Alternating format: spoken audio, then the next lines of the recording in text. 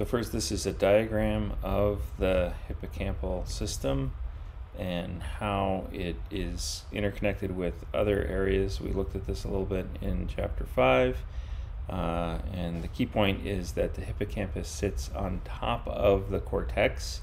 So we have the parietal cortex dorsal stream about all the spatial information, where you are in space, comes in through this pathway, and then you have the ventral stream, all the information in object recognition, all those kind of semantic knowledge. Those go into two higher level areas known as the parahippocampal cortex and the perirhinal cortex, and then those then feed into the entorhinal cortex.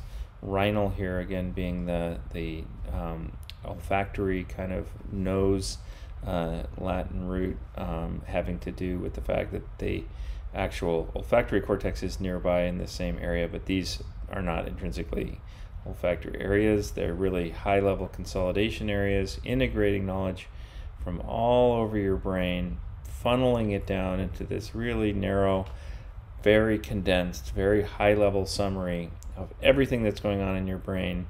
That then gets encoded by what we call the hippocampus proper, otherwise known as the hippocampal formation, which consists of the dentate gyrus, this area CA3, which is otherwise known as corno-ammonis or Ammon's horn, again based on the anatomical appearance of this, and then you have CA1. There's also a CA2 that actually is important. It's a little bit smaller than these other areas, not as frequently talked about.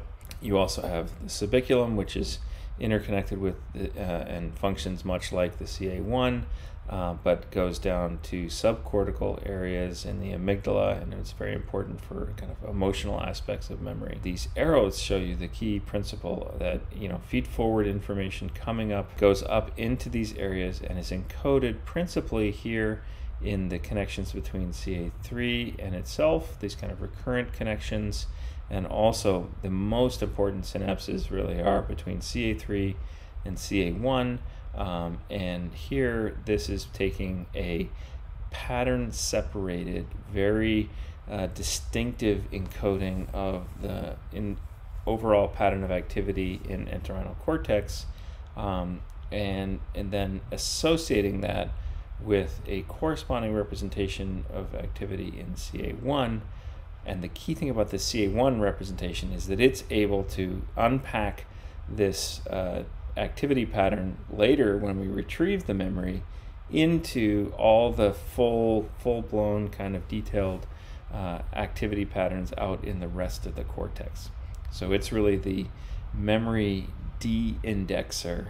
And these things are really forming here in the dentate gyrus and the CA3 a kind of index, a pointer that says this memory is really the combination of all these different elements. All those elements are really represented out in the cortex, and I'm just going to retain just these kind of pointers to those index elements, and kind of actually form essentially a hash code of that set of elements. And if you know about hash codes in computer science, it's really a very similar kind of concept, that there's a very nonlinear mapping between the individual elements and the overall pattern of activity here, so that you end up with a great probability of getting a unique pattern of activity up here for any given complex pattern of activity coming in through the entorhinal cortex. And that hash code is then what the memory system encodes. And that's why the hippocampus can be as small as it is and still do the incredible job it does remembering so much information, because it does it very efficiently using these kind of hash codes. And then the job of the CA1 in this context is essentially to unpack, dereference, to take that hash code and kind of blow it back up into the full set of information that actually constitutes the full memory, such that you can get a retrieval cue, what happened yesterday, and you can think about it, and then you get back from your hippocampal system kind of complete memories. And the lessons we just learned about the importance of very few neurons being active and other forces in the network that cause those neurons to be unlikely to be duplicated across different memories, to be separated, across memories. That's really what's happening in the dentate gyrus in the CA3. And we can see this by looking at recordings of neural activity. These are done in rats.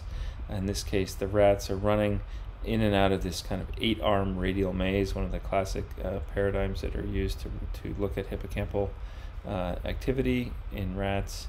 And what you see is that in CA3, individual neurons will fire very, very selectively for just, in this case, firing as the rat is running back in on this particular arm, a little bit on this other arm, but mostly just this one arm. And so this highly selective pattern of firing is also known as sparse activity. It just means that on average, the neurons don't fire very often. And that's what allows you to avoid interference. So you're essentially making sure that these individual neurons that are encoding information and knowledge about what happens in this arm, that won't bleed over to get interfered by information or events that happen in these other arms. And that's to a lesser extent true of CA1. It has a slightly higher level of activity and therefore less pattern separation. And then entorhinal cortex, which is representative of cortex itself, has a much higher level of activity and therefore very little kind of separation. And in individual neuron, these are again plots of the firing activity of an individual neuron is active in essentially every single arm, and similarly with the subiculum. And so this is a very, very distinctive pattern that says individual neurons are just taking this tiny little piece of the overall puzzle and really trying to remember that specific detail so that they don't get the interference. And people have talked about these as place fields, but really in any given environment, the particular place where a given neuron fires is almost entirely random, and there's really no systematicity.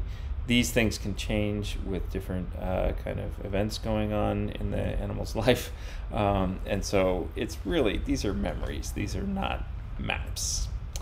That's a big debate still in the field, but I just have to say that. So here's a diagram that we should be familiar. We looked at this in the context of the cerebellum. Really the same principle, again, this principle that David Marr articulated originally, that individual patterns of activity that have fewer neurons active can have a general mathematical tendency to have less overlap, therefore have pattern separation, just based on the pure mathematical probabilities. If you have fewer neurons, there's less chance of them firing together.